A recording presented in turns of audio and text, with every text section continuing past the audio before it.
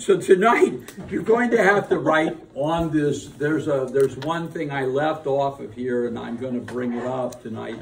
But I did want to do something very exciting to start off with. And how many of you brought your Bibles with you? Okay, we've got 2 Bibles in the room. Okay. Now, I never go anywhere without my biker Bible. You know why I call this the biker Bible? What does it look like now? Biker wallet. A biker wallet. Yeah. So, you know, God bless the biker that steals my wallet. He's going to be surprised. What is all this? Good morning. Now, in the, because in theirs have all my, I have notes on everything, but I also have my ticket that says that I'm certified to ride a camel. In Israel. You too? Yes, you have one. Yes. Then we have the ticket for the ride up to Masada on the cable car, and then my little stamped pass that said I could cross over the border. Oh. To Jordan. Yeah. And then come back. Which was scary. I don't want to go do that again. We're not doing that again. I will not do that again. I liked it. I liked seeing Petra. I liked all of that.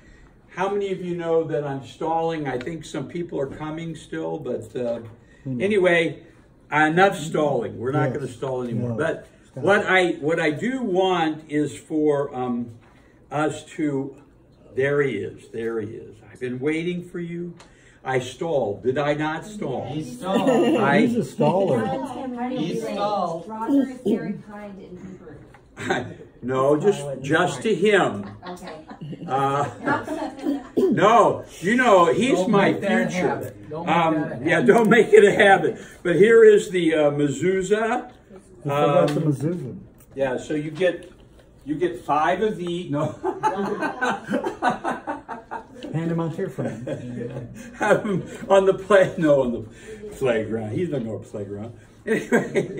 Anyway, yeah, and you guys can talk about how to make a mezuzah case amongst yourself.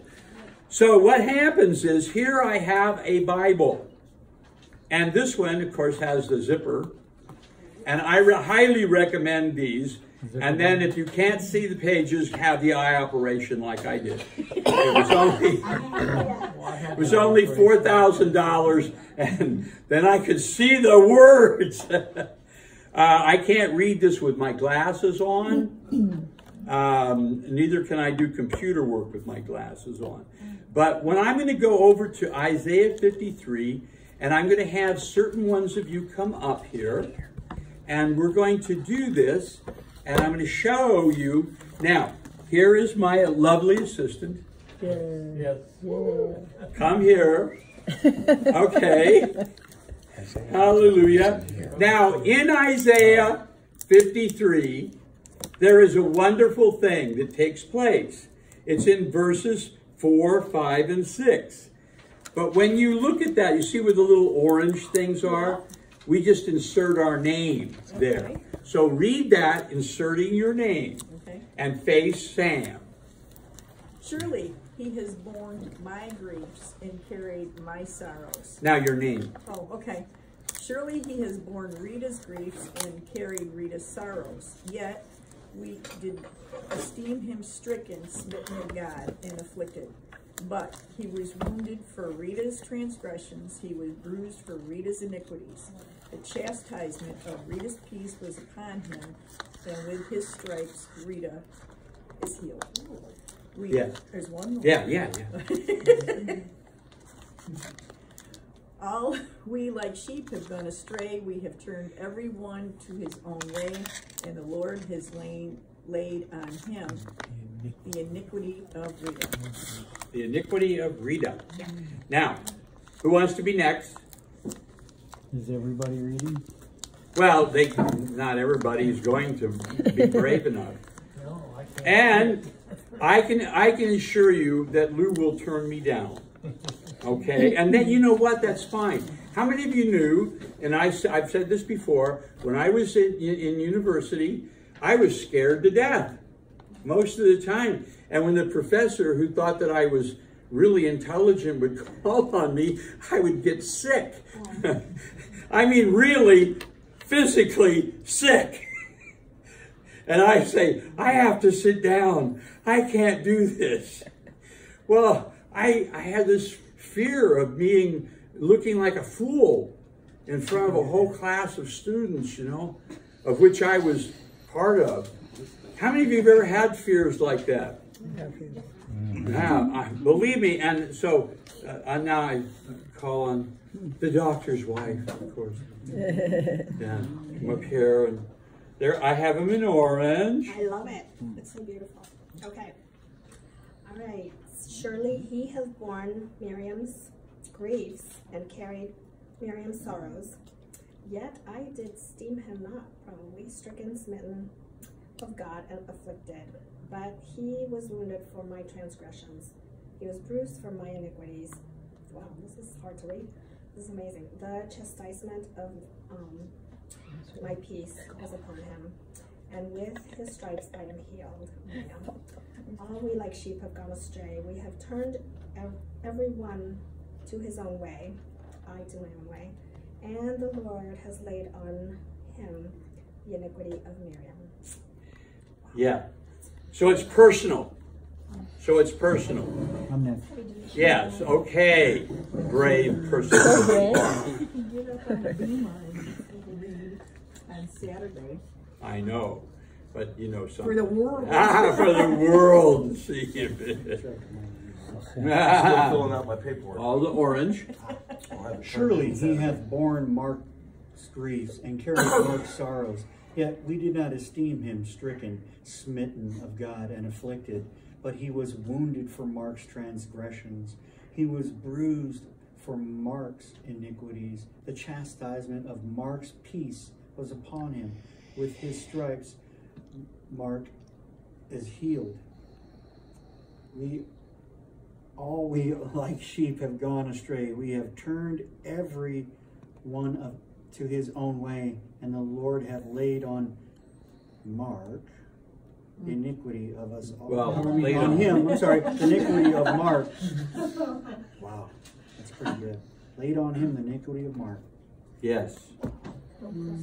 Now, I encourage every one of you to do that with your spouse, maybe your children. It makes it real personal. And, you know, have you done this before? I know Sam has, but some people have never done that. Now, we're going to do this song, and this is in Shabbat, on the Erev Shabbat.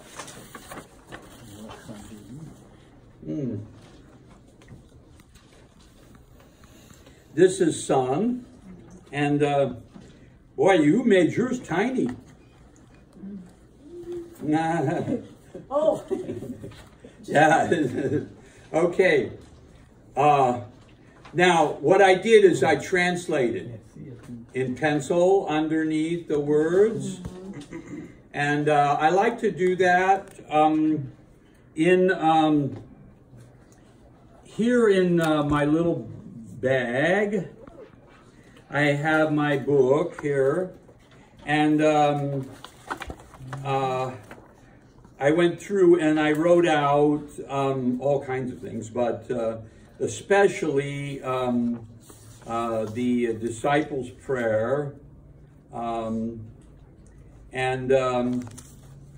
see that, Lou? Oh, yeah. Yeah, wrote it all out and put the translation under the Hebrew words. And I know what they mean. I don't need to do that, but say I'm using this to show somebody, then I need to have that there. Because I know that Shemayim means heaven. And of course, Mark, you could do a whole dissertation on this. Well, it would be quicker, but Sham The Hebrew word sham is what? There. There. Maim is the Hebrew word water. So heaven is what? Where the water is. Not the dry place. And so it's Hebrew is interesting like that. Well, and there's a lot of things like that that I put in here. One of the key things, the major name of the living God is Yud-He. Not Yud-He, Vav-He, but just Yud-He.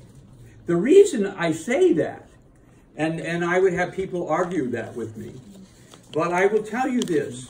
Yud is what? Masculine. This isn't English. This is not English. This is not like any other language. But the letter Yud is masculine. The letter He is feminine. So when you have the Hebrew name Yah, it's saying a huge amount. Not only is he masculine, but he's also feminine. And Yah, the Yud is masculine, the He is feminine, together. Now, when you look at the very top of the Sepharot, you see the Yud on one side and the He on the other. And it talks about this, that God is able to identify with the ladies of the house as much as he is the men of the house. He's able to identify with all that you're going through, all that you are experiencing. It's in his name.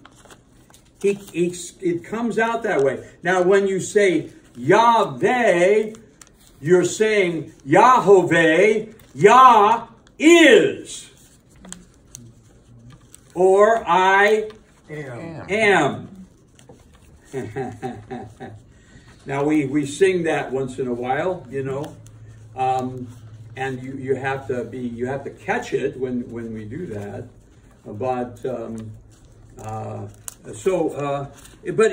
how many of you saw that and you said that's exciting to me, that this is a two-letter name, and one identifies with me as a woman, and one identifies with me as a man. Now, I'm encouraged as a husband, as Ish, to enter into Ish'ah, the feminine. I'm encouraged by the word of God as Ish to enter into Ish'ah's world. To dwell with her after what? Knowledge. In other words, it is my duty, my job, and in accordance with the name of the living God, to become familiar with that feminine side of me now that we have been made echad.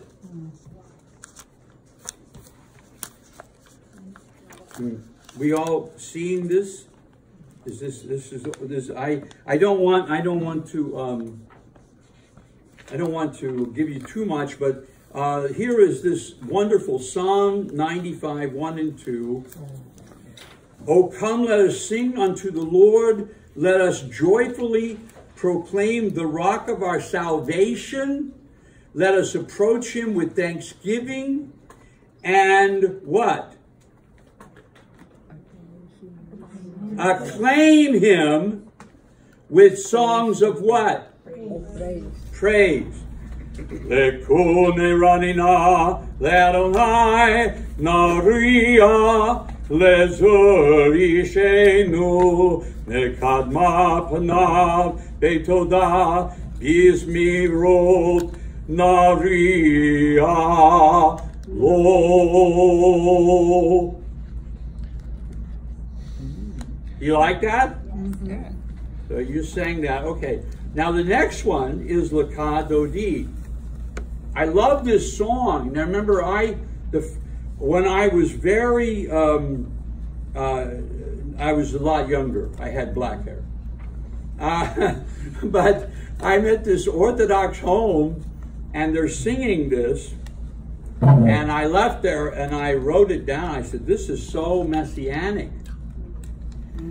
Lekadodi likrat kala, pnei Shabbat nekabla. Lekadodi likrat kala, pnei Shabbat nekabla. Shemor bezekor bedibor echad, Ishvianu el hamyuchad, Adonai echad, Ushemo echad, Leshem utiferet belid hilah. Lekadodi likrat kala, Pnei Shabbat nekabla.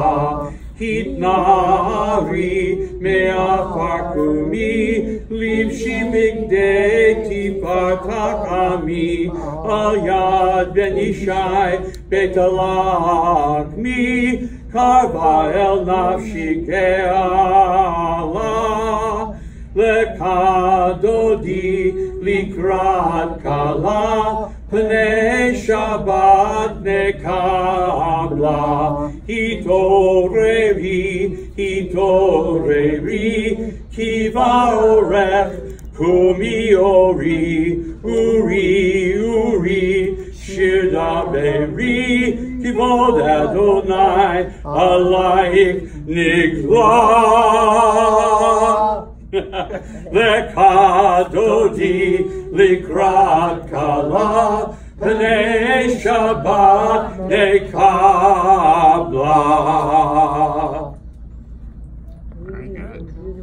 You like that song? Beautiful. Yes. Sounds good. But read for me, someone. You like to read for me? No? You like to read for me? You shy? You like to read for me? You're not shy. Come on up here. Get up here. Get up here. I am so dry, I need a drink of water. Just read the English there and do it slowly, because this is so messianic. So messianic. Come, my beloved, to welcome the bride. Presence of Shabbat we receive. Observe and remember in one divine utterance. We heard from the one and only God. The Lord is one and his name one, for renown, for splendor, and for praise. Come, my beloved, shake off the dust, arise. Dress in garments of glory, my people, through the son of Jesse. Bethlehemite. Redemption draws near to my soul. Come, my beloved, wake up, for your light has come. Awaken, awaken, sing the song, for the glory of the God of the Lord is revealed to you. Come, my beloved. See that? Don't you love this song? I mean, look at the words of this thing. Are you somewhat happy though that I translated underneath the words? Yeah. Yes, because it's different. We're somewhat. Yes, it is a little bit different, but you know, this is the thing that even Chris, I'm not saying even Chris, but you know, Chris comes to me and he says, I would like to know the translation of the Lord's Prayer that we pray every week, the Hebrew translation. Well, I'm going to write that. I'm going to put that all down for you, but I'm going to have lunch with you sometime, and we're going to sit for. And then how many want to join us for lunch for that day? Okay, so we'll make a note of that and put that out there. But we will go someplace really nice and eat Zio's pizza. And for sure, don't you want to take over Zio's? Wednesday or Friday. How many of you like taking over Zio's pizza place? I'm all for it, you know. And but anyway, it's a great way to share is to look at this now, because in the Lord's Prayer it talks about temptation as burning, and this is what Chris was interested in. He talks about that as burning. And in the word that's used there is referenced in the scripture in other places. But it's that burning. How many of you have ever burned for something? Maybe you really didn't need it, but boy, oh boy, you had to have it. Yearn? Burned. I know, but yearn might be that. Well, yearned, but no, it's actually burning. It's actually, well, that word is burn. I know. Yeah. That, but I'm saying. Yeah, but it is a yearning. It is that it's a strong, very, Yes. very strong desire. Yes. I have to say that I have had that happen to me, and those things that has happened to me, I could not hold on to. They seem to just go right through my fingers for some reason. Now, at the top of this sheet, I sent out to all of you a song. And this is the Hebrew. I didn't translate it. I just wrote the Hebrew out. But the very first word is familiar to everyone in the room. It is what? Shalom. Shalom. Shalom. And then the next word is friends. Chaverim. Yes. And the last word is we will see you later, or till we see you again. Lehitraot. Lehitraot. So if I'm saying goodbye to Rita after the service, I can say Shalom Chavarim, Shalom Chavarim, Shalom, Shalom, Lehitraot, Lehitraot, Shalom, Shalom, Shalom Chavarim, Shalom Chavarim, Shalom, Shalom, Lehitraot, Lehitraot, Shalom, Shalom. So what have I said? Goodbye, dear friends, and I will see you later. I will see you again. I always call it the Hebrew Dale Evans song. Roy Rogers. Till we meet again. I don't know. This is like the Roy Rogers song amongst Jews. So, but isn't that nice? You can walk up to somebody and say, Lehitraot. Lehitraot. Lehitraot. And, I'm going to see you later, So I can say that as instead of saying goodbye, which would be shalom means hello, shalom means goodbye, shalom means peace, And 1,000 other things. and a lot of, it's like we talked about last week, bevakasha, please. Slika, slika means excuse me. And I'm always saying slika, because I mess up a lot. Excuse me. Klum, the Hebrew word klum means absolutely nothing. I mean, that's what it means. Klum means nothing. You ask a teenager, what are you doing? Klum. How do you say amen in Hebrew? Amen. Amen. Amen. Amen. Amen. Amen. Oh, just amen. Amen. Amen. Amen. Amen. Yeah. That's a good question, though. You know why? There is no bad questions, right? There isn't. There's no bad questions. Here, and the next thing is that in 2 Samuel chapter 22 and verse 30 is the Hebrew word for my God. We all know Elohim. We all talk about Elohim, Elohim. But this is what? How do you say this one? Elohai. Elohai. Now, you've heard that in a recent song. Yeah.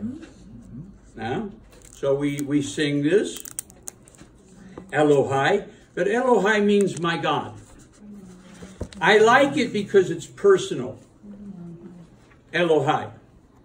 He's my personal God. You know, and so I like that.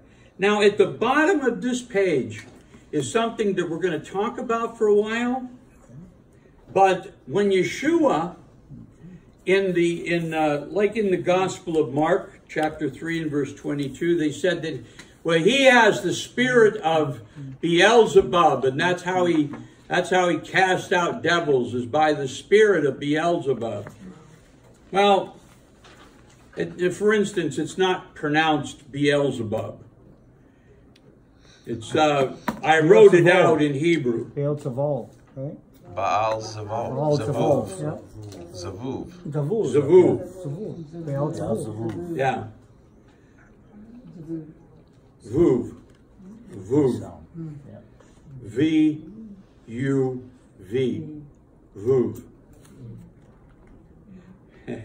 That's Hebrew for Beelzebub? Baal. Yeah. Zavuv. Zavuv, isn't that fly? Fly.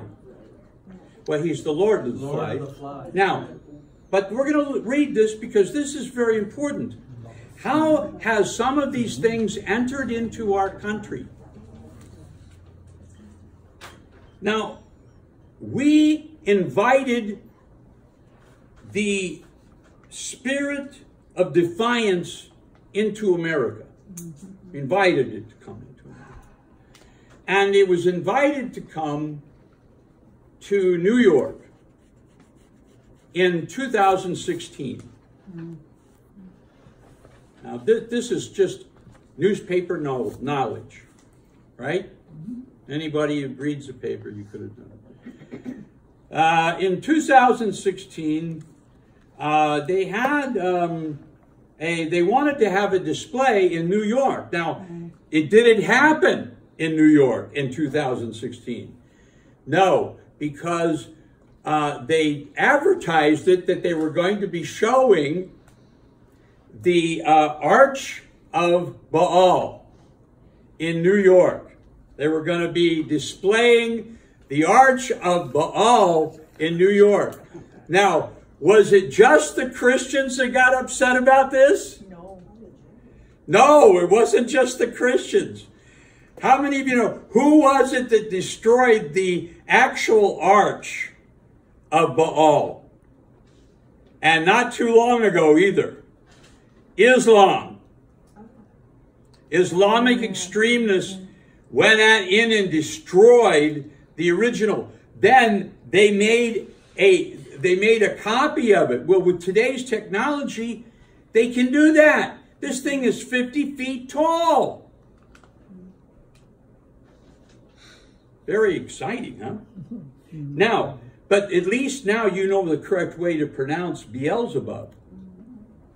But it is Baal. Now, Baal is a word that's used quite often. Baal Shem Tov, master of the good name. Baal in respect to husbands and wives, and yeah, it means master, or it can mean a lot of things like that. But here, and so the way it's defined is Lord of the Flies, the dung god. I love that, the dung god, because what does that attract? Flies. Flies. How about Lord of Filth? Same thing. Yeah. Now, Baal is Canaanite god. Deity worshipped by who? Philistines. Yeah, but the Philistines are known today as Palestine. Palestinians. Right. Okay. Now, they couldn't put it up in New York because of because of today's technology, they were able to have it assembled in London, England. Now, when it got to London, England, now this is so interesting. It was the day of Beltane, or the fire festival. This is the day that the heathens celebrated the throwing the children into the fire, sacrificing children. Moloch. Yep, to Molech. Okay, See, this is, so you guys are aware of a lot of this stuff. This is history. Okay. Now, so that's on the day, that's the day that they showed it in London, England. On that particular, and you know that there are people today that celebrate this Beltane festival, this fire festival. And so the replica of the Arch of Baal was displayed in London, England. And this, you know what, it's referred to as a portal or gateway to the temple of Baal, the worship of Baal. Now, so sacrificing children is one of the aspects of, so what happened after 2016? Did they lessen the thing of abortion? Nope. No. And they actually said that if you have a child that was, injured, fourth trimester abortion is a botched abortion, that child is born, that you go ahead and you have the right to go ahead and kill the child. I mean, that's how extreme this law is. Now, and of course, that gives you loopholes. But that came about after 2016 in this country. And where was it? Where was that brought up at? New York. New York, New York. Now, it's not the wonderful place. I don't. Anyway, I like New York because I know a lot of people that come from New York that are good people. And there's a lot of really interesting things that do happen in New York. But this one wasn't that great. So, it's a portal or a gateway to the temple of Baal. But they advertised it as a symbol of freedom. Now, what is it freedom from? They never said that. What is it a symbol of freedom from? Freedom from Babies. The worship of true God. Yeah. Freedom from the worship of true God. Yeah. Didn't they call it the Arch of Triumph at first to kind of Yes, mask yes, it? yes, sure. And by the way, you all may be interested. There was on the opening day at Trafalgar Square. Yes. When they unveiled it. Yes. There is a film of it on YouTube where you can see, and I swear on the Bible, you can see two black entities, real small dots with wisp behind them, come through the portal. Well, absolutely. Yeah. I mean, I believe. That's what they did. As for me, I'm a believer. Hey, I'm a believer. Yeah, that's me. I'm the believer. They advertise it as a symbol of freedom. And I mean, there's a lot to this. Next, they displayed it in New York. Then it went from London to New York, and then to Dubai, and then to Florence, Italy. I mean, they were able to assemble, disassemble, do all this. They can do all that quickly because of the technology of today. Now, this has with it the spirit of defiance. In 1 Kings 18:17, Ahab, who is what? A worshiper of what? Baal. Baal, yeah. He called Elijah a troublemaker. And to him he was. Well, yes, he's a troublemaker to him. But the thing is that who do you know in government that's being called the troublemaker? Trump. In this day and age. Well, and I mean everywhere, every time you turn around. Oh my gosh, it's just, and I know that there are Christians that don't like Trump. And I don't know if I understand everything he does. I don't. But I'm going to tell you something. As an old retired dude, I'm loving what's happening to my bank account. Well, your retirement account. Well, my retirement. But you know something? I worked all those years for Medicare and all that, and now they want to give it to Yeah. okay, Freeloader. everybody. So anyway, there is this spirit of defiance where here's Ahab calling Elijah, and I'm not comparing Elijah to Donald Trump. Okay? Don't get me wrong here. There's a lot of things about Elijah. I mean, I can teach on Elijah, you know, but I can't do the other. And then over here in Isaiah 5:20, now somebody turn to Isaiah 5:20, and it says, "Woe unto you." I mean, we're given a warning, and these are worshipers of Baal, and it tells you some of the things that come when this spirit of Baal comes into a country. I'm not trying to give anybody an excuse. But I am saying there is spiritual things at work. You know, Yeshua knew enough to know that it wasn't Peter, that it was a demon, that it was a spirit. And I know that as somebody that majored in psychology, that the way psychology books used to be put together, things were deviant behavior that now are not deviant behavior anymore. The DSM-5 has changed. I am old school.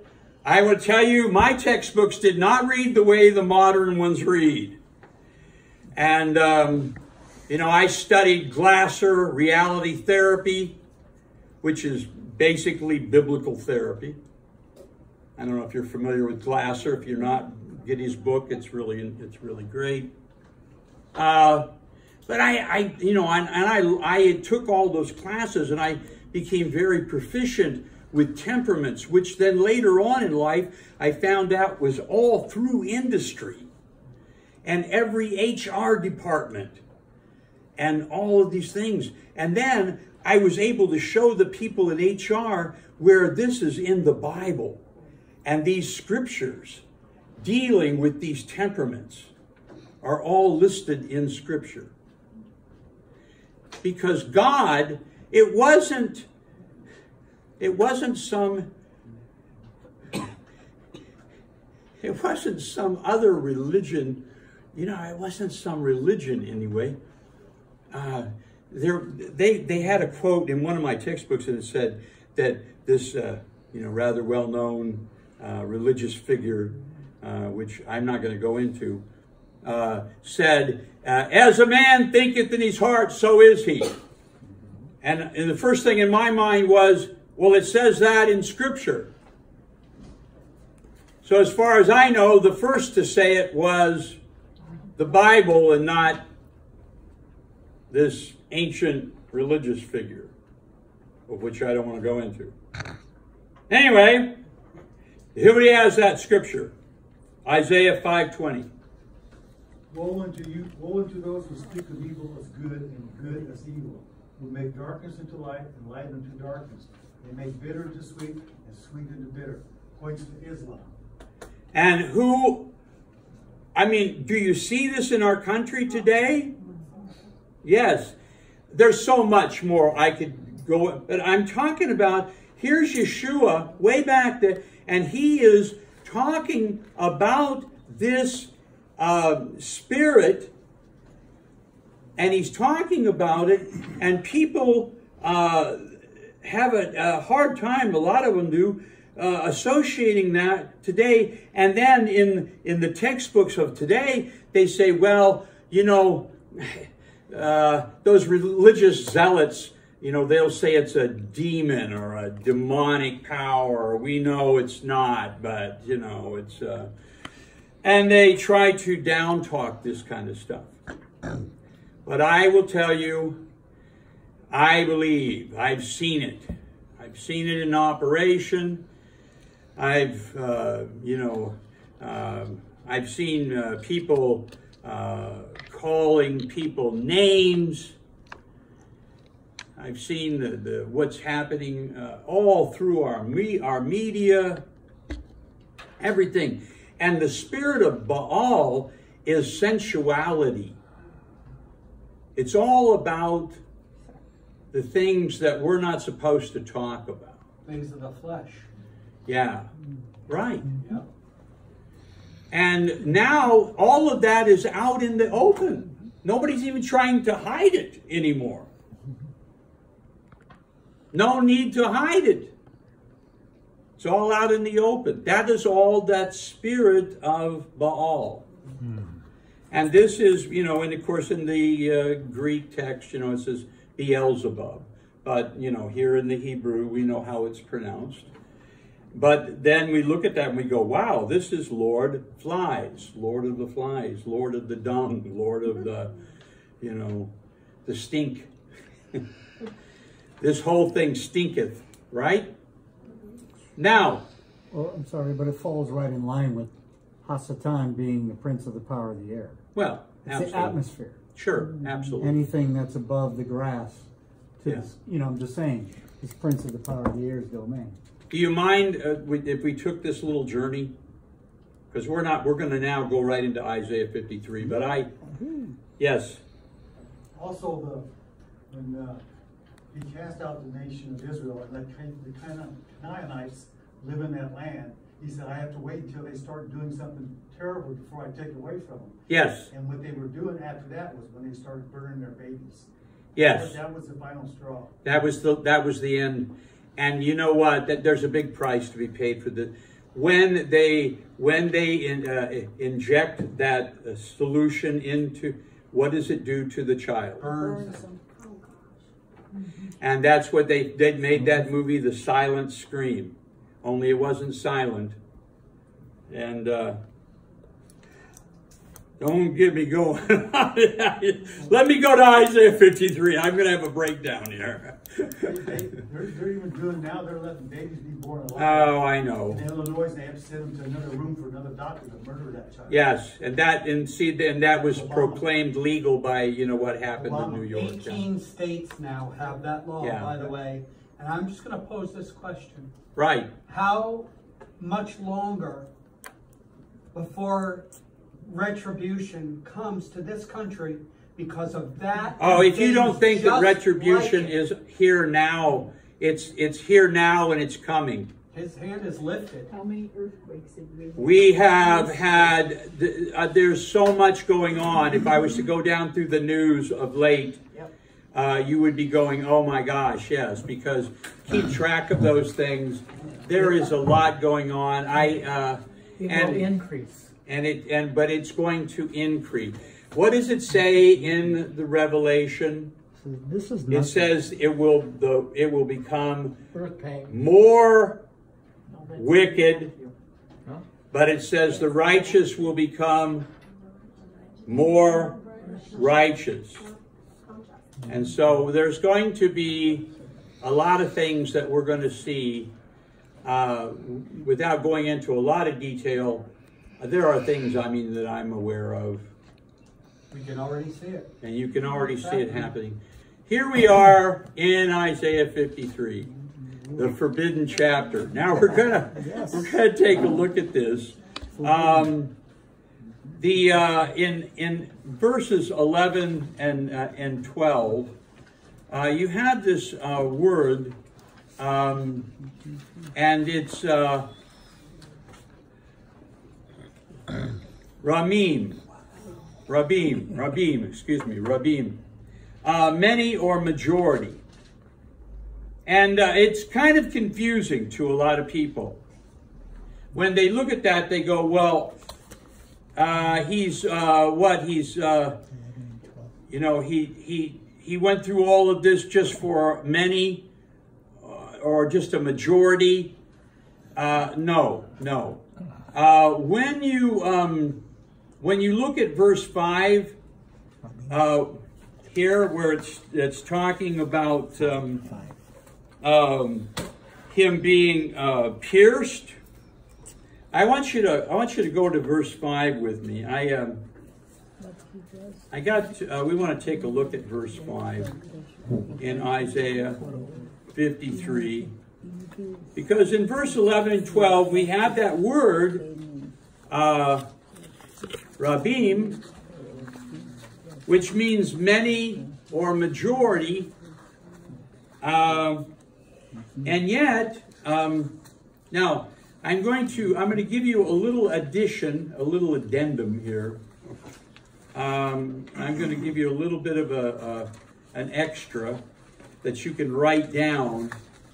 In under Isaiah 53 and verse 5, under that word for wounded, write down killed, K-I-L-L-E-D, comma, slain. I think it's a little clearer.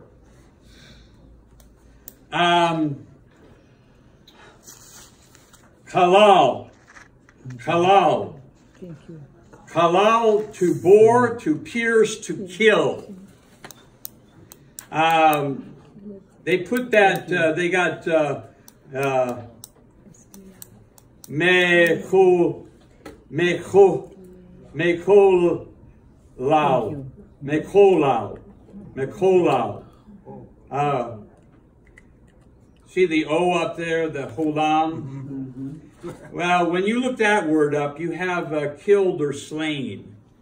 When you look at just the root word, pierced or killed, to bore, or to, like to bore a hole. And so when you're looking at Isaiah 53 and verse 5, let's look at that together. And I'm going to go over here. I want to bring that up. And it says here, but he was wounded, and that's where it said, that's the word we're looking at. In other words, he was killed, he was slain, he was pierced. You see how just knowing the extent of this word can change your understanding for our transgressions. Now, he was bruised for our iniquity. So is that transgression chatat? Huh? Is that chatat? No, pasha. Pasha? Yes. Which one is it? Pasha. The transgression? Yeah. Oh yeah, this is the word that we have in here for transgression. I mean, okay. Sorry, I didn't know. I thought it was chatat. Huh? Chatat is what I thought it was. No, no. Okay. No. It's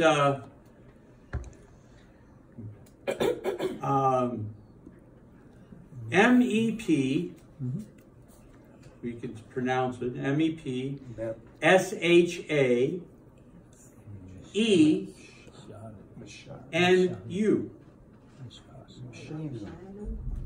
For our transgressions. But we're looking at the word wounded there. Right. Not the other word. Okay. So, the chastisement of our peace, which you can see the word shalom in there, and it has shalom, and then it has nu at the end. You have the S-H-L-O-M, shalom, and then nu, which are our peace. Upon him. Now, so this, but he's there, and then let me go further with that on chapter 5.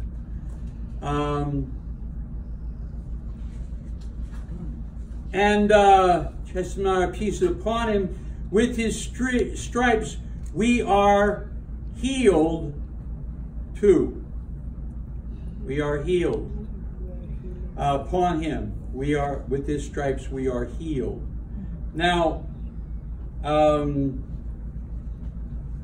So it's not just when it's talking about the many or the majority. It's not like we think in terms of the English. In Isaiah 53, he talks about how that he bore the iniquities of us all, and that this healing is for all of us. And then later on we see this, for the many. Well, the many are the all. The many are the all. Now, in Isaiah 53 and verse 2, I want to take a look at that because that's, I had that little note there. We can see the Father and the Son here.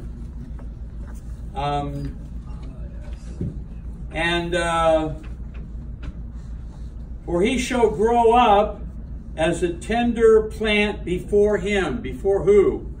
The Father. Before the Father. And as a root out of the ground, the dry ground, out of the dry ground, is not a form to him, no, and not his majesty. And when we see him, and not his appearance, beauty, that we should desire him. He is, he looks like everybody else. He's not somebody that stands out as Mr. Beautiful, He's just a normal looking guy, He's not head and shoulders above anybody. Yes. He looks basically like a spirit, like the Father. That too. No, he's... Well, I mean, you don't see a form in him, is what I'm saying. It's interesting when you look at that. Yeah. I know, but I'm just saying, it also doesn't look like it's speaking about a human in one respect.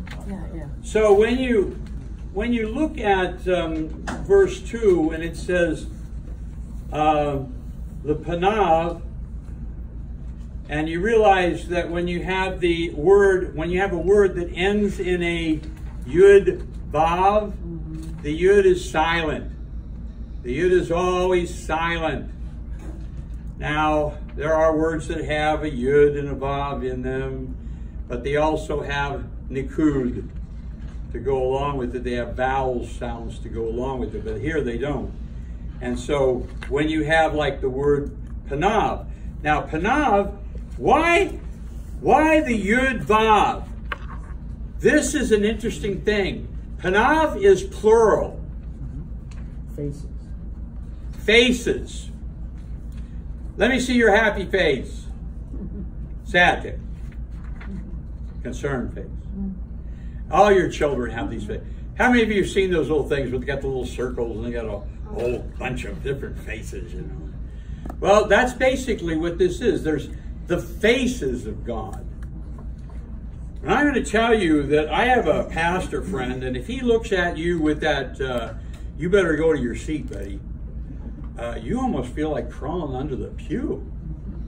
I mean, he's, and I remember in his church, some little child had misbehaved, and the mother was taking the child to the back of the room, taking it out of the sanctuary, and the little child hollered, "Somebody pray!" Hallelujah, man. I mean, there was going to be a showdown out there, but she didn't want it in the sanctuary. Man. But how many of you had, your dad had a face? Or your mom? My mom was big on making my mouth clean. I grew up with a very clean mouth. If I said anything, I got the old soap in the mouth trick. I came to hate Ivory. It was her soap of choice. Then Now, do I think I was abused? No, absolutely not. But I did have a clean mouth. Yay. Mama saw to that. Now, here, I want you to take a look at this. We're just going to go down through a few things here. So the son grows up in the presence of the father, watching him grow, and you know, he's like every other baby. Yeah, he didn't walk it one day, you know. Then he took off flying. No, he grew up and learned how to do different things. And but he was the kind of child, though, that, you know, didn't go around using bad language, and you know, he did what his mother asked him to do and what his dad wanted him to do, and you know, he was a good child, and it's hard to be the brother or the sister to a child like that.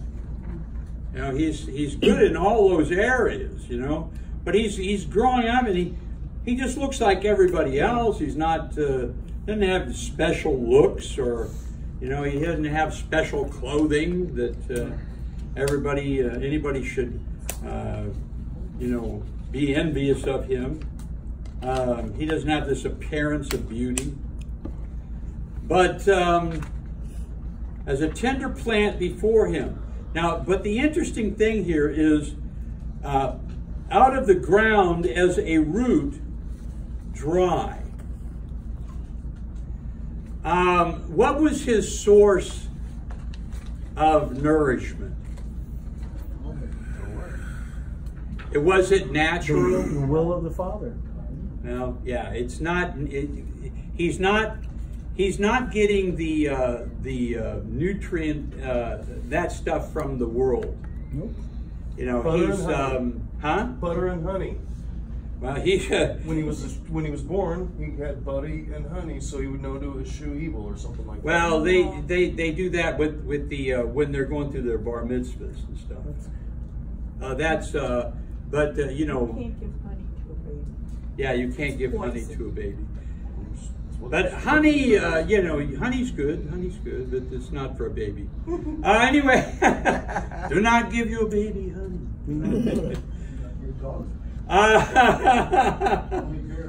Oh my! Well, they did that for my brother. They gave him beer, and because he was born in Panama, and they had a thing down there that they did, and so my brother Michael is a Panamanian.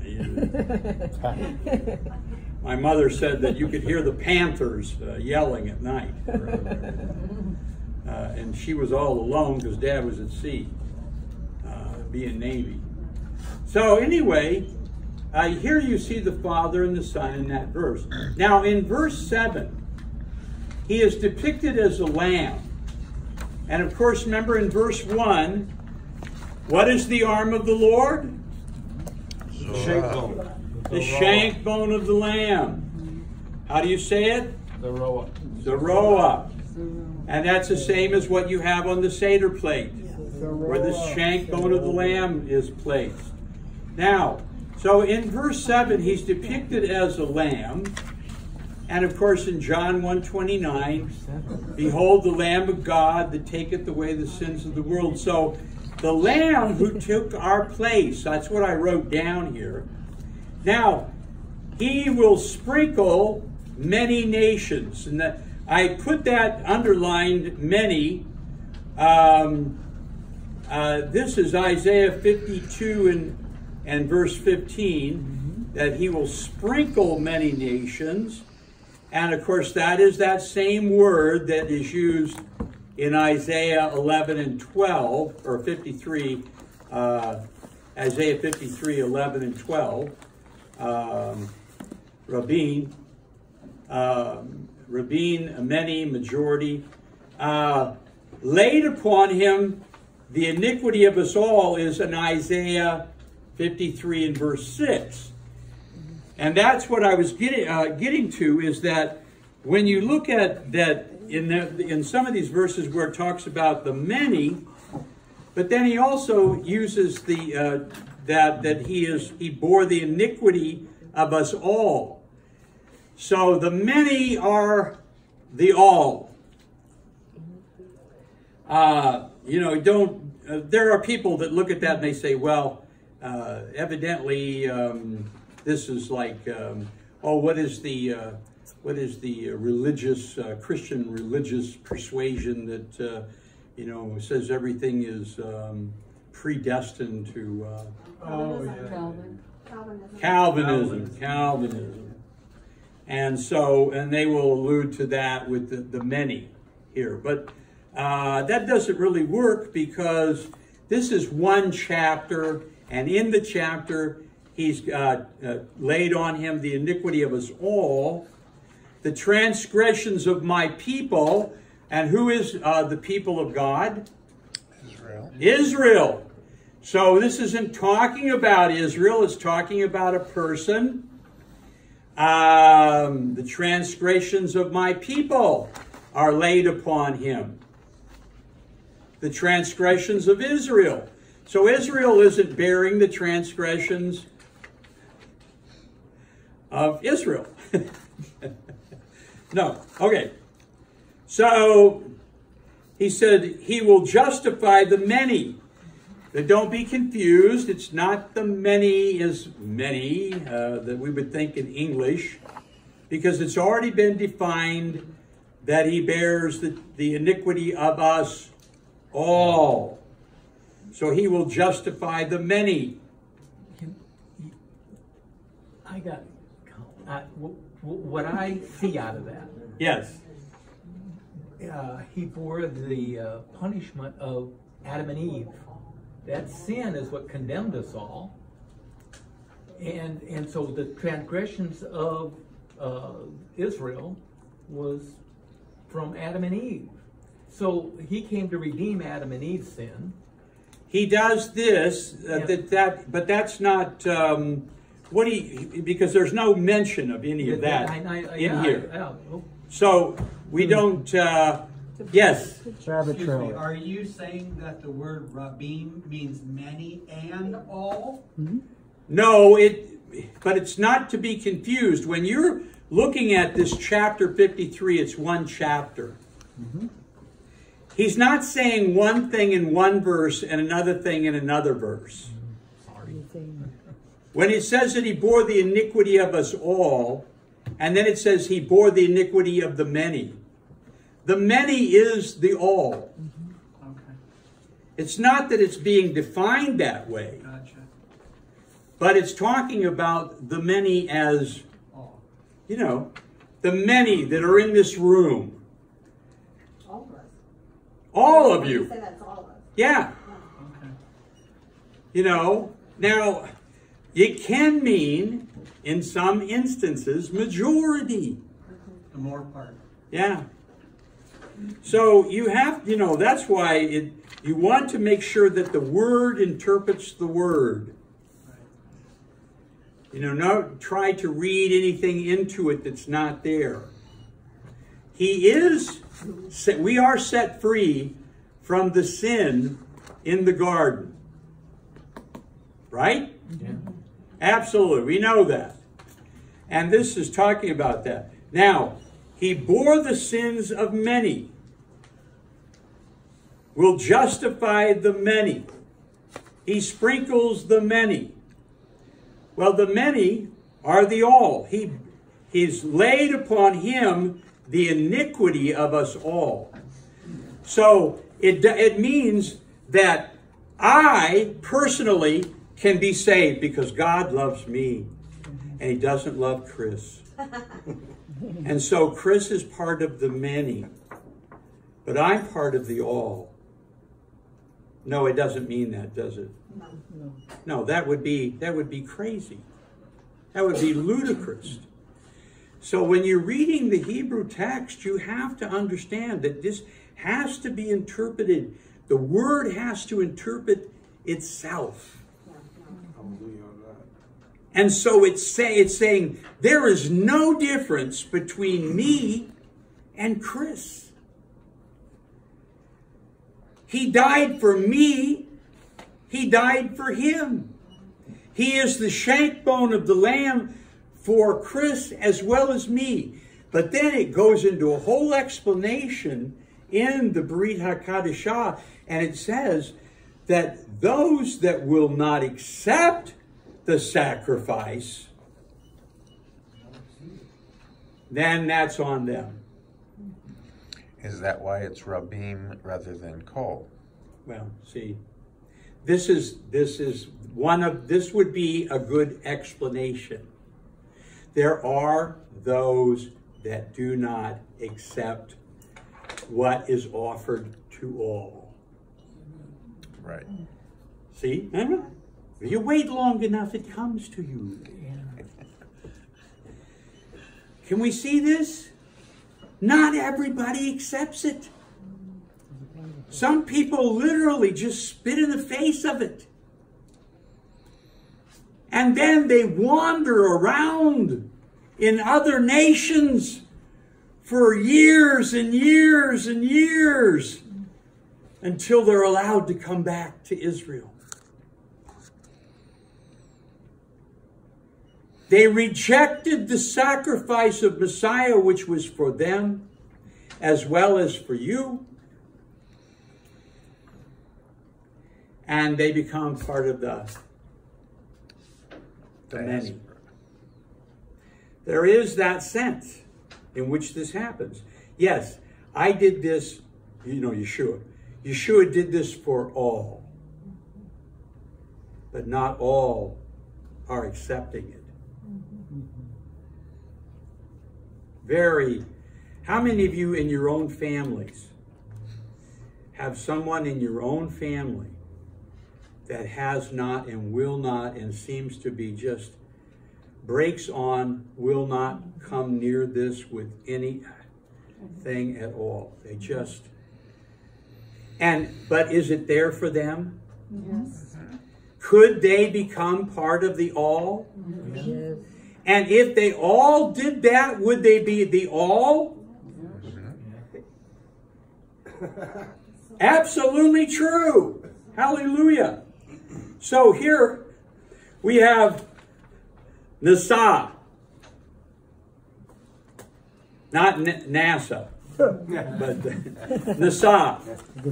Nasa is where he carries the sins of others. Nasa. He's carrying the sins. How about Nazah? Nazah, sprinkle. What verse you in? These are the notes just below that. What verse though? What verse? 11. 12. For him carrying, he bore, he carries. 6 maybe? If you go over to this sheet, remember Gary? This sheet here? I just wanted to jump ahead. I didn't catch where you were at. Yeah, this is the sheet that gives you the scriptures where that Hebrew word is used. Nasa is used in verse 4 and verse 12 where he carries the sins. He's like the Azazel. The sins are laid upon the head of Azazel. And in Leviticus 26 and verse 39, it says that if you don't receive the offering for your sin as being for your sin, then you will bear your own sin. And part of the bearing of that sin is that you will wander in other nations. You will be cast out of this nation and you'll be wandering in other nations, Russia, all these other nations, for all those years. And that's in Leviticus 26:39. Now, Nasa, Leviticus 5:17, it talks about that you shall carry the iniquity of, you know, your iniquity, you shall carry that. The phrase in Isaiah 53 is Bo Ha'asham. Bo Ha'asham, and you can find, you know, we'll look at that in the Hebrew text. Bo, the one who bears the iniquity. Bo Ha'asham. This is talking about Bo Ha'asham. He carries the iniquity of others. Not his own iniquity. He has no iniquity. He bears the iniquity of us, of all of us, as many as will receive him. To them gives he power to become the sons of God, even them that believe on his name. So, very exciting when you look at that. But Nazah, sprinkle, this is like on the day of Yom Kippur, the Day of Atonement. And it says the high priest will go in and sprinkle the blood of the sacrifice on the mercy seat. Now, who is our high priest? Yeshua. Yeshua has become our high priest. He is our high priest. And so this is what he does. He does this. Now, the interesting thing I want to show you in Isaiah 39, or 53, Isaiah 53, verse 9. I don't want to get dyslexic here on you. Okay, here we go. Now, when it says, and he made with the wicked his grave, and with the rich in his death. The word death here, what does it end in? Yud Vav. The Yud is silent. The Yud Vav shows you what? Is it talking about a singular death? Plural. It's talking about a plural death. Messiah dies a plural death. In other words, he dies my death. He dies Sam's death. He dies Mark's death. I'm just going down through the guys. I haven't excluded you ladies. Oh, thank you. He dies Teresa's death. Amen. Amen. Arlene's death. I'm not going to go down through. I'm going to get dry again here. But it's plural. The word here for death is plural, not singular. It was translated singular. Was that good of them to do that? It changes the meaning. Whatever happens to the Messiah happens to us, is what that means. Yeah. We have to die. He took our death right upon him. He died for us. And so because he died for all of us, he died plural deaths. Now, everyone in here knew that already, didn't they? No. The reason that we know this is because of the way it's spelled. It's plural. And so we have that right here, you know, in our translation. When we have the Hebrew text and we have the translation. Bemotav. Bemotav. Bemotav. Bemotav. Bemotav. Bemotav. Now, one of the things about syllables, you don't make aliyah, you make aliyah. Don't run everything together. They're syllables. So when you do the syllables, I'm like the monkey with the clapping thing. One of my Jewish friends told me it's all about the accent, but Hanukkah. Yeah, Hanukkah. Where you put, how you do the syllables. The syllables. Watch those apples when you. Yeah, it's the syllable. So I have a lot of people, and they will be coming to it, and they will end up going, oh, I want to make Aliyah. Aliyah. Aliyah. I want to go up. Aliyah. I want to go up. You make Aliyah to the Bima. What is the pulpit called in our service? Bima. Bima. The Bima. See, this is why we need you. You know, you need to know Bima. So you make Aliyah to the Bima. So has Rabbi ever called you up? Yes. To the Bima. Yes. Instead of pulling you down into the pit, they call you up to the Bima, right?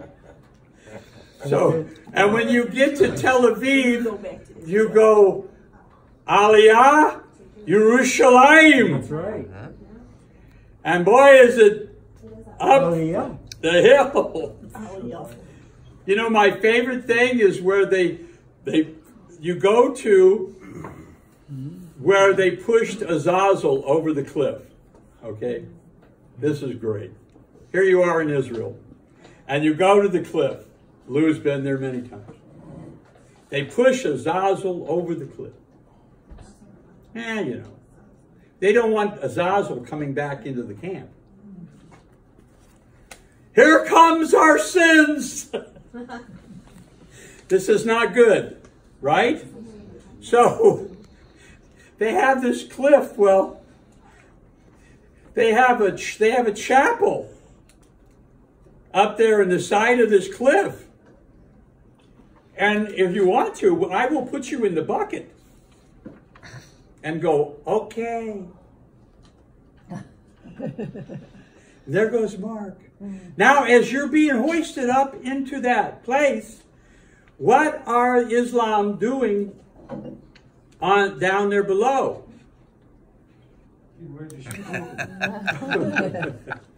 Shooting at the bucket, which you're in. So when somebody asked me, do you want to go in the bucket up to the little chapel thing, you know, the place up there? No, I pass on that. Because this is the road down to Jericho.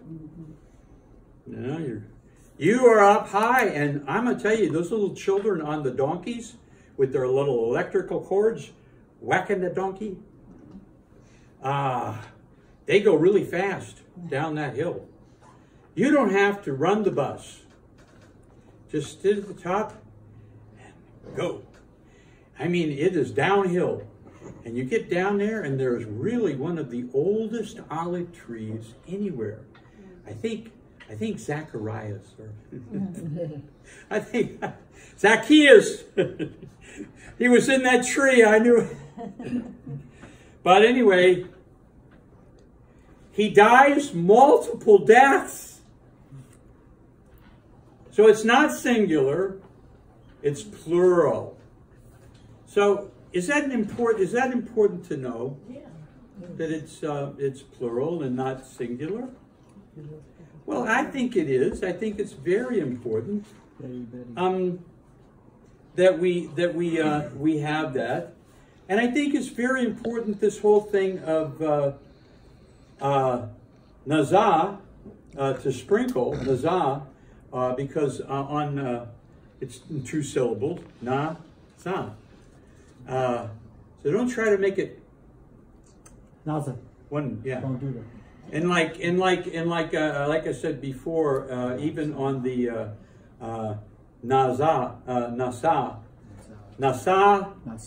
not NASA. Right. Even though they carry astronauts. Yeah. That's right. It's a right word, but yeah, we don't want to go there. Okay. So, but it's two syllables, And we want to make sure we do the syllables and that we have that because that's the correct way to do it.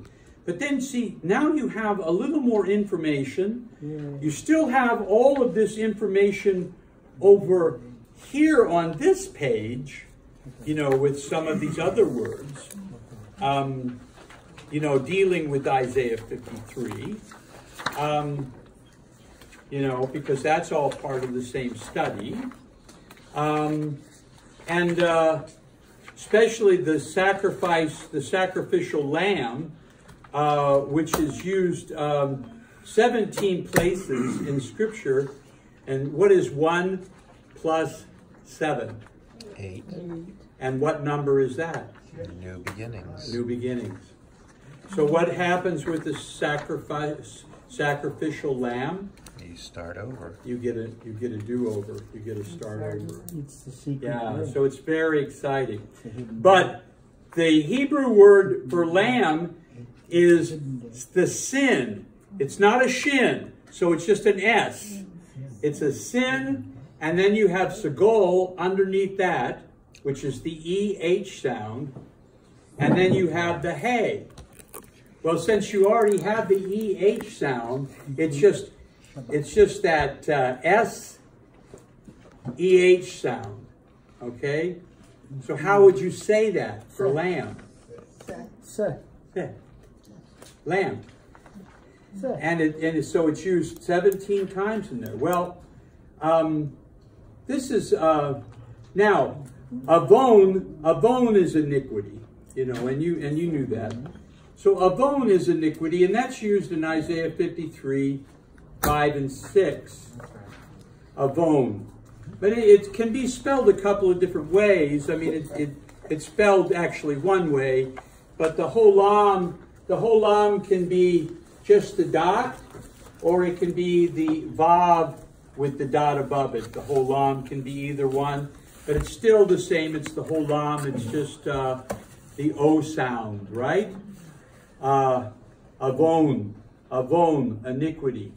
And then, so he carries what? The iniquity of us all. So you shouldn't probably see the Avon lady, right? Well, if we want to run that all together, that's probably what we would have. People saying Avon. So, yeah, he carries the Avon. Avon. Yeah, we have to watch that, don't we? Yes. Make sure you do the what? Again, the syllables. Because otherwise it's sinful makeup. You know what I mean? Okay. Ay. Don't adorn yourself now, with jewelry and makeup. Yeah. This is the thing is that he is, when it talks here that he's, buried with the rich man and he dies between, he dies with the wicked. His death is with the wicked. This didn't happen for 800 more years. When this was in prophecy, it's 800 years before this took place. That's awesome. This is a long time, isn't it? Took a while. Took a while. So, we're looking at something, but then when he does that and he addresses the other person who deserved to be up there, to be nailed to that tree, he's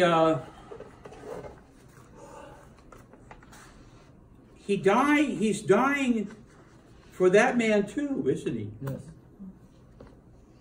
So not only does he die, but he takes on the death of that individual too. And then when you look at this, you can look at it because there's no punctuation. Today I say unto you, thou shalt be with me in paradise. Or today thou shalt be in paradise. I kind of think that it's probably the first one, today I say unto you. thou shalt be with me in paradise. This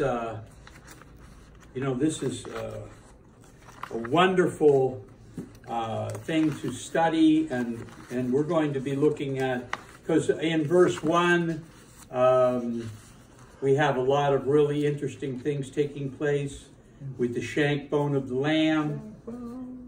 We also have a lot of references to that, and especially that is talked about in Isaiah 50, as well as in other places.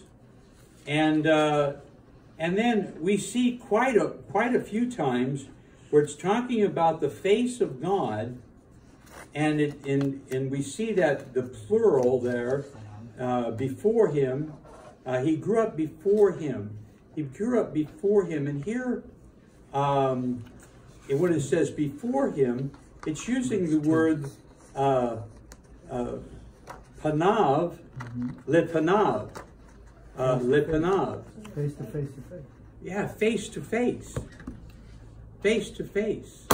It's really interesting, isn't it? His face grew up before the Father's face. Yeah, so it's when it says before him, I like the fact that it's, he grew up face to face with his Father. This is exciting to me.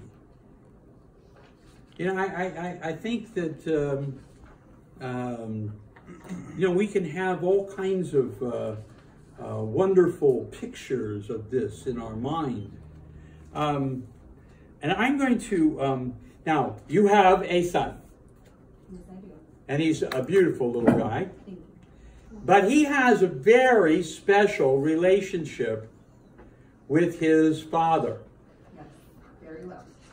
And so he's growing up in this same kind of context, knowing the faces of his father. Do you understand all of the implications of this? There are fathers that will tell you that they really don't know their son. And then they really doubt if their son really knows them. My son arrived just the other day. I'm not going to sing that whole song. But, I mean, boy, Harry Chapin really had a message, didn't he? I've heard that sung in churches. I really have. But all of a sudden, if you don't spend time with your son doesn't begin to know your faces. Your son doesn't know your faces. I made a decision when I was very young, my wife and I, that I would work no matter how many jobs. I would do whatever it was that the children would have a mother. And now I'm not going one way or the other on that, because I've got a lot of ladies that have jobs, and it's wonderful. I'm not saying one way or the other about it. But I wanted for my household it to be like the household that I grew up in. And I did not know how deprived of my father I was. He was Navy, and he was all over the world. And he was in Cuba, and he was in a lot of places, and he would always bring us things, and he would write me letters and tell me that I was the man of the house. And so I grew up thinking that, maybe it's a better thing that I just be working all the time, and that they hardly saw me. People say, well, did you and your wife have arguments? I was never there. You have to understand something. One of the things that I was youth pastor. Remember Fifth Avenue United Methodist Church assistant pastor, and then mechanical engineer, and a lot of hats. And so my one daughter, my oldest daughter, she had a t-shirt made and it said Nanner Jr. on it. She had her own t-shirt made. And she got one for me and mine said Nanner. I have no idea what Nanner means. But she, when we were in youth group, she sat right beside me. This is my dad. Maybe you're a youth pastor, but this is my dad. Well, it was funny because we would go to camp or anything, you know, she was always right there. So I kind of learned from her how important maybe I was to the family. And so I tried to spend a little more time with the children, doing projects with my son for scouts or whatever, you know, and trying to do that so that what? So that he would learn the faces of his dad. Well, Yeshua grew up knowing the faces of the Father. Is that important? Is that powerful? Does that speak to you as a parent or as a human being? Yeah, the beauty of that is what I see when you say that in the Gospels and in the Torah is that, you know, Yeshua looks exactly like his Father. They can't be told apart, you know, in a way. Same thing with... If you've seen me, you've seen the Father. So that's what I mean. So I understand. Face to face, that I have the wisdom my Father gave me because I learned exactly what he is, what he does. Has nothing to do with his physical appearance in that sense. Yeah, but if you see him, if you really see him, you're going to see the Father. Same thing with Abraham and Isaac. They say that Isaac looked so much like Abraham. When you spoke to Abraham, you spoke to Isaac. When you spoke to Isaac, you spoke to Abraham. Yeah, they're yeah, I love the name for Isaac, Yitzhak, because it means laughter. So you have all of these pictures that are in here, and what I want you to do between now and next Monday is to go through those verses and looking at those Hebrew words, you know, like for sprinkle and carried and all of these little concepts that we have written out here, and get a feel for all of that, because what we're going to start to do next is we're going to read through Isaiah 53. We're going to read through the scriptures, read through the Hebrew text, and talk about it as we go along. Is that okay with you that we do that? That will be we'll get started on that next week. We may not be able to go more than 3 verses in one evening. I don't know.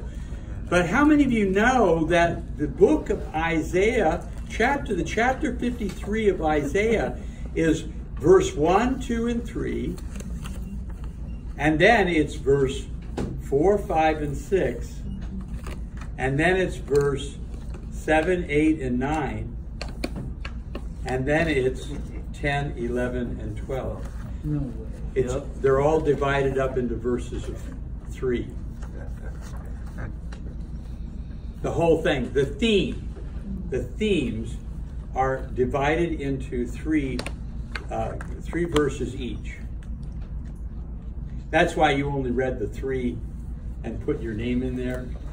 Those 3 are that personal. The other ones deal with some other things. And we're going to talk about that a little bit. But this is the thing, is that you look at these first 3 verses and they speak to us in a certain way. Then we go to the next 3 verses and they speak to us in a different way. And then the next 3 and the next 3 and then finally the last 3. And there is a theme behind each one of those categories. And so I want you to look at that, you know, be looking at that during the week, you know. And it was interesting to me. I went online and I went to this website, or this YouTube thing, and there were these 3 Irish Baptist pastors.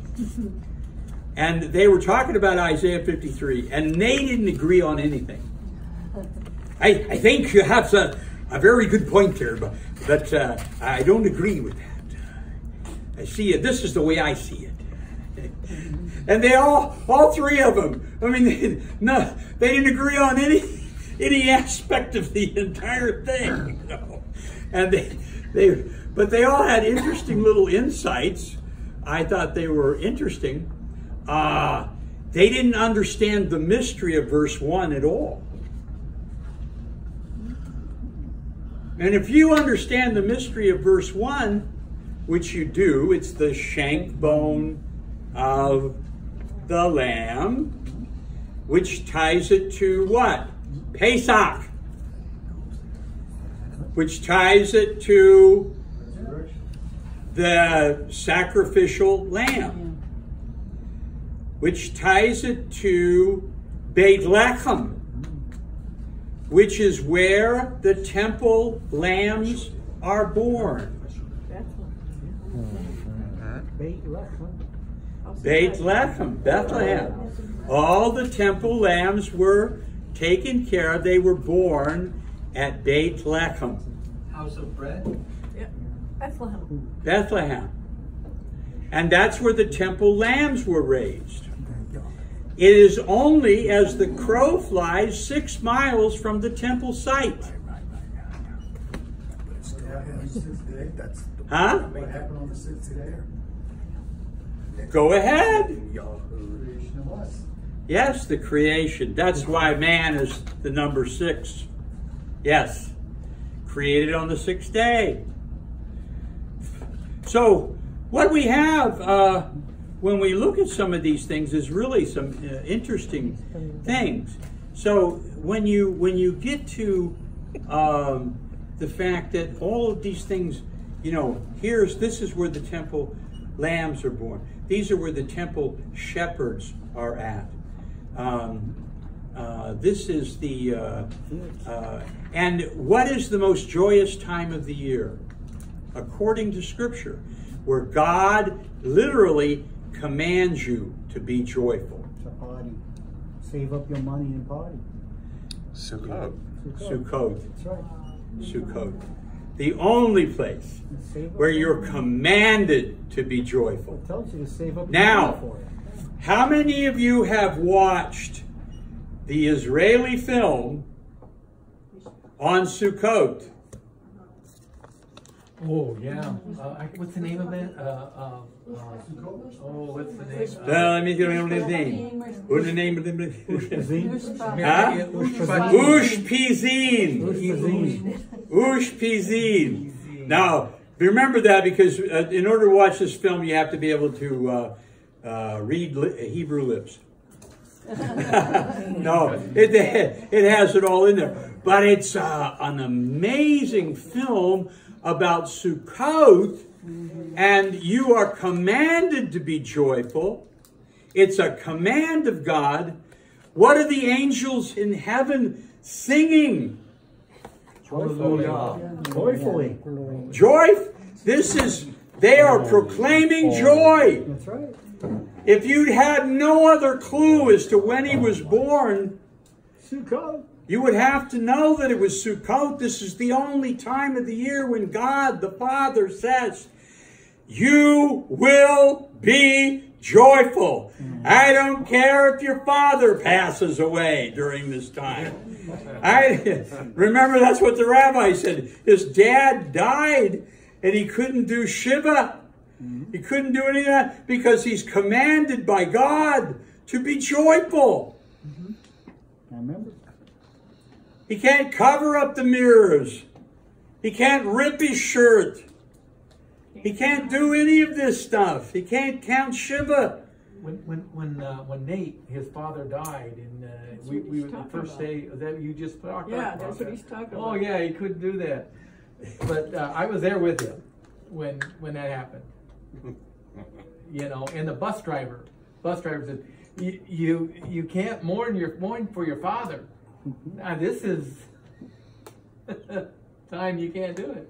Lou brings up a good point. When you're in Israel, your guide is Jewish.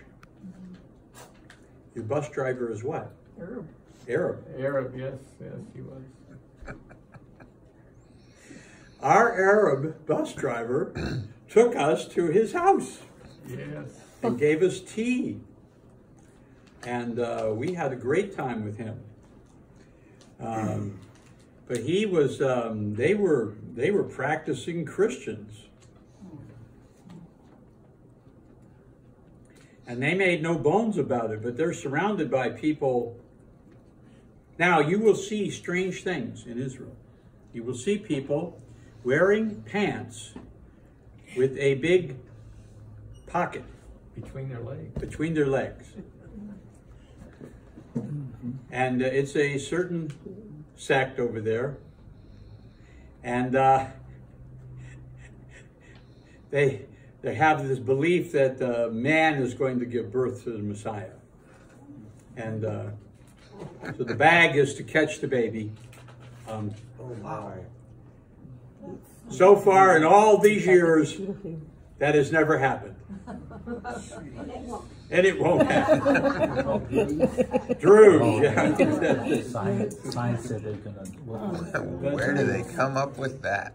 So science are working. This Isaiah 52:10 says, Adonai has bared his holy arm before the eyes of all nations, and all the ends of the earth will see the salvation of our God.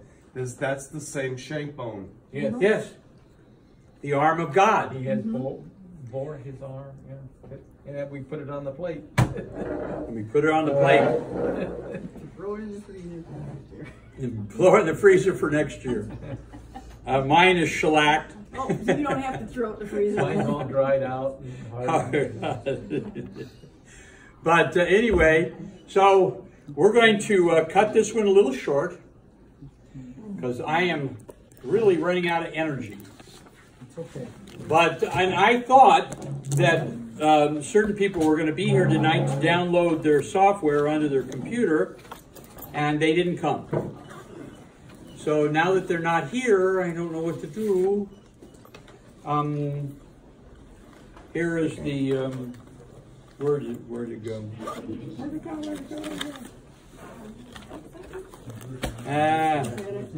No, that's mine. That's mine. Oh, here it is. Huh? Well, to give it to people. Shows the correlation.